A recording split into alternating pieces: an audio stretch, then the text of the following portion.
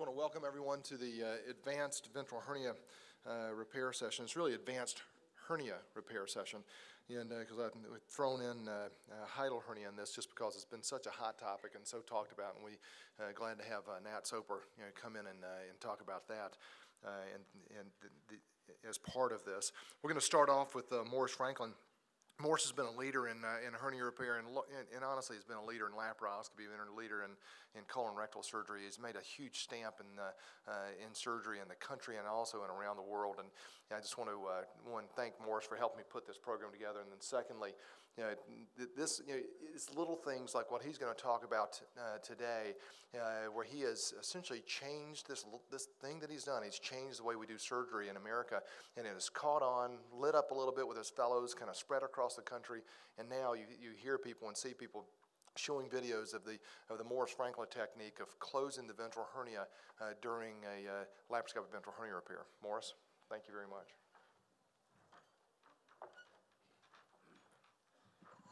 Todd, you're way too kind. I'm really just a poor country boy trying to get by and trying to do what needs to be done to make our patients do better.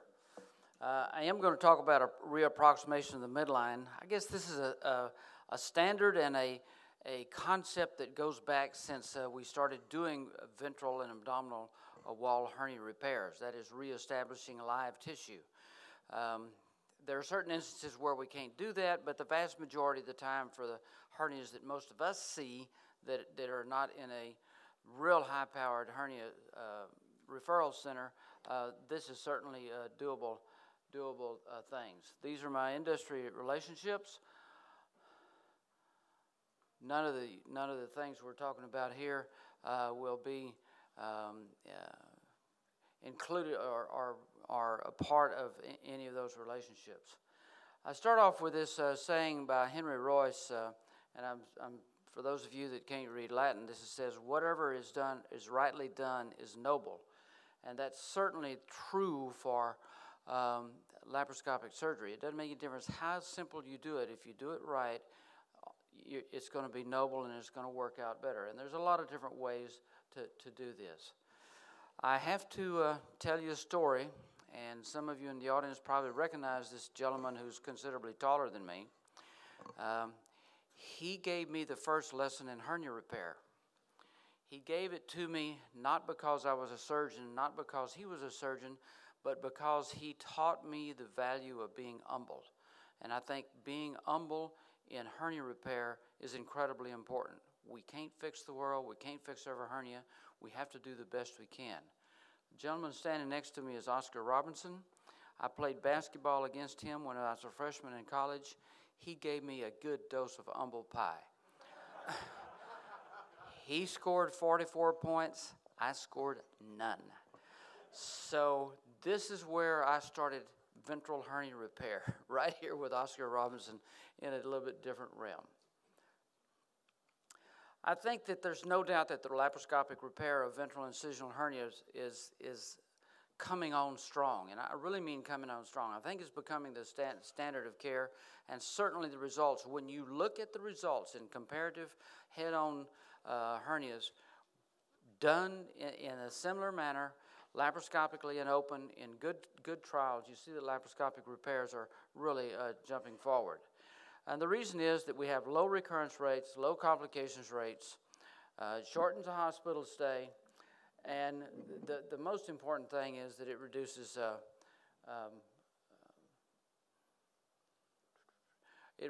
infection. There are certain things that are common to all of the large series, and I think we owe Carl LeBlanc a lot because he was the first one to describe this, but there's been other people that have described different techniques and have really helped us along the way.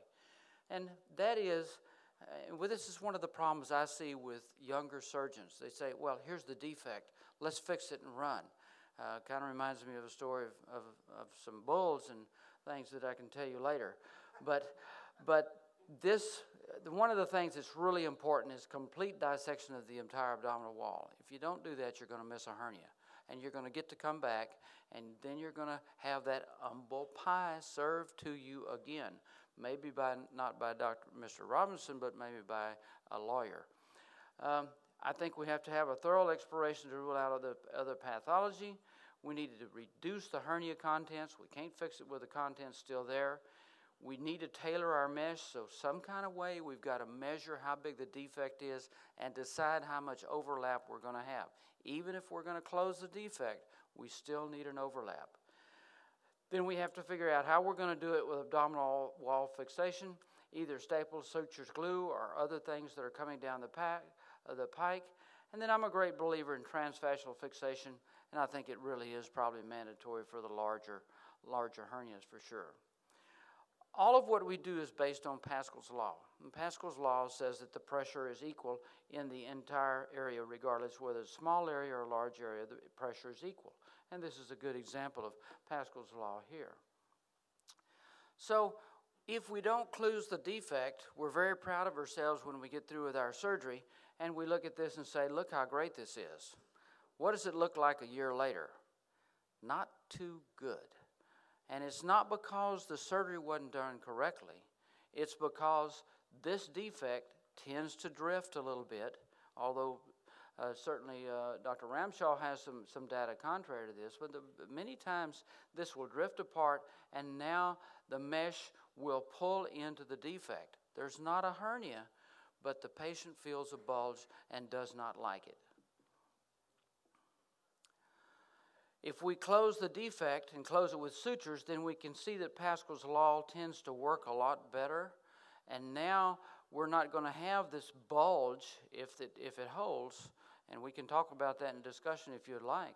If this holds, then we're probably not going to have another defect that comes there, and we're not going to have that bulge that all of us fear after a laparoscopic repair. So what's the rationale of defect closure? One is to reestablish viable tissue in the midline, provide a lattice upon which mesh can be placed, and this was my original concept, that I didn't care if it stayed together. All I wanted was something to hold the mesh to keep it from bulging until we had good fixation. Maybe we can reduce the subcutaneous dead space, and certainly we can put wider patches of mesh because now we have a greater surface area to put this mesh on. This promotes good tissue ingrowth into the entire surface. I think, and others, that it improves overall outcome with lower recurrence rate, lower seroma rates, and improvement of body image. Now, body image is, what difference does it make to a 300-pound lady with a body image? Well, it makes a lot of difference to her. She's got a bulge there. She's not going to be happy, and she's going to go see someone else. So why do seromas occur? We don't know. But there's a lot of studies out there that are showing that the dead space probably has something to do with it. And with open technique, we almost always leave the dead space, even if we cut down the excess skin. And if we do a laparoscopic technique without closing the defect, we're still creating this dead space. But if we kind of pull this together as we're closing it, particularly if you use percutaneous techniques to close it, this pretty much eliminates the dead space, and we'll see some results of that in a little while. So the technique is the same: insufflation, port placement, lines of adhesions, estimation of the size of the defect. Then the design of the mesh, as we've already talked about, introduction of the mesh, and I think we're going to see a lot of changes in this area in the near future. I think we're going to see better ways of introduction of the mesh. One of the things that I stress at my place is that I don't want that mesh to ever touch the skin for any reason. So I want some way of putting it in that I can keep it from touching the skin. One of the difficult things is orientation, and certainly Dr. Henneford, Voller, and Park came up with some good suggestions for this. I chose to do a different route, which I'll show you. We can fix the mesh with staples or transfascially or both. We need to reevaluate the mesh and the intra-abdominal contents after we get through. What do I mean by that?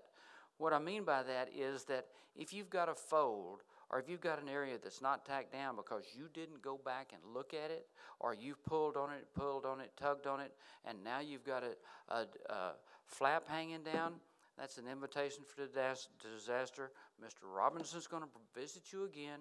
You're going to get a little more humble pie because you're going to be back. And then we always try to close our ports, take care of the skin incisions, and the hospital care after, which everyone is familiar with. So the closure defect is standard, similar to the standard laparoscopic ventral hernia repair.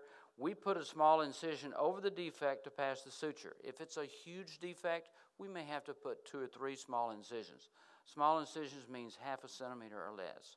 We orient and pass our sutures. We decide whether we're going to do it horizontally or ventrically or vertically.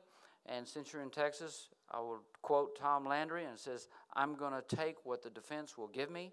Same way here, as we're closing this, do we want to close it vertically or horizontally? I'm going to take what the patient is going to give me. We place our sutures, and we'll show you that in just a moment. We lower our pneumoperitoneum somewhere around 6. You say, well, why don't you lower it to 0? Again, humble pie time. Because if you lower it to 0, every once in a while you get a loop of bowel up in there, and you get to tie that loop of bowel down. And it's real embarrassing when you look again to see that you haven't done it exactly right. Then we re-insufflate to 10 or 12, and we place our mesh. So this is the way we set our trocars up, like everyone else, pretty much laterally. We almost always start with a varus needle at Palmer's point, and then work around taking adhesions down and placing additional trocars as they're needed. And this is just showing, if we can get it to work, this is just showing kind of my typical patient, a little bit on the plump side, and just shows some of the principles of how we have to kind of be gentle.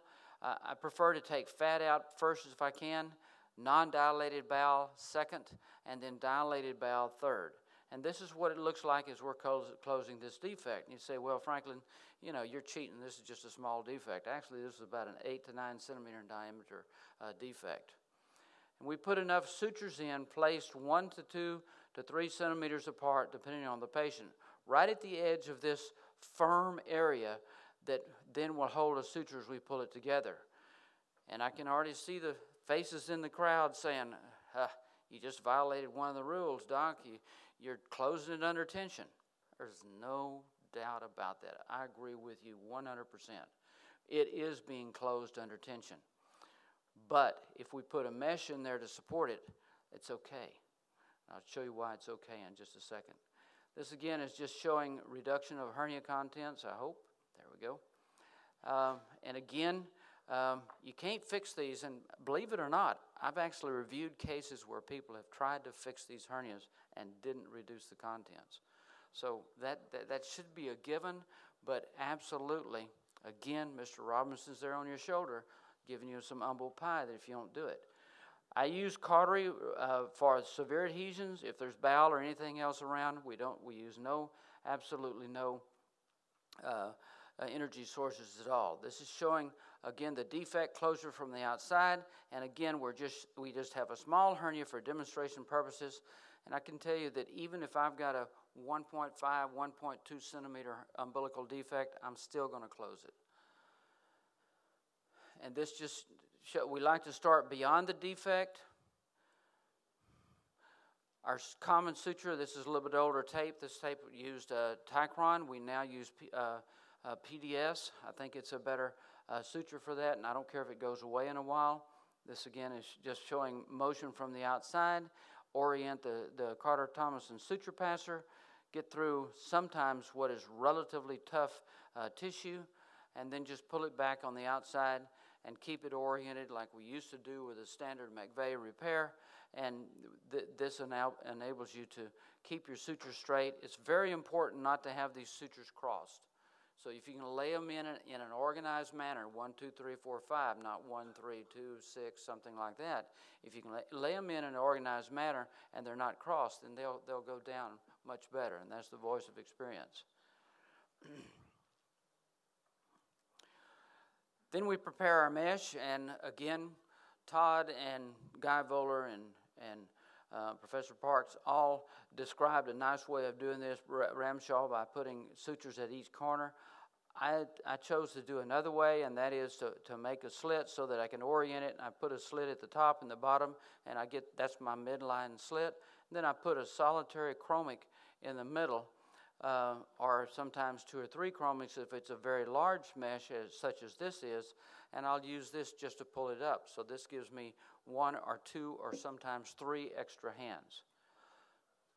Okay, I'm going to hurry up here and we'll just skip our data. So this is where we put our mesh in. I'm going to go ahead and skip past this, shows putting the mesh in place, the kind of staples you don't want to, it doesn't probably really make a lot of difference. In large defects, we close as much as possible. Sometimes we can't close it all. Put the mesh carefully once inside of the abdomen, make a slit in one side to orient it as we've already talked about it. You can do this in contaminated fields. We like to use biologicals in a contaminated field, and you can see a biological being used here. Same principle. We have fairly extensive experience with this and are very happy with this particular type of repair. Just looking at a little bit of the results, you can see that our seromal rate is 3%. Our recurrence rate is 2.9%. This is just graphically showing the same thing. I'm going to run through these fairly quickly. I can always talk to you about it later. As far as postoperative analgesia, with open surgery, there's a moderate. With conventional laparoscopic surgery, not closing the defect, this has the lowest amount of pain post-op, but the partial closure also is very manageable. Body image satisfaction is great. So I would like to close by telling you that truly great accomplishment, and I'm not claiming that this is first deemed to be impossible. That's a Chinese proverb, and I appreciate you very much for your attention.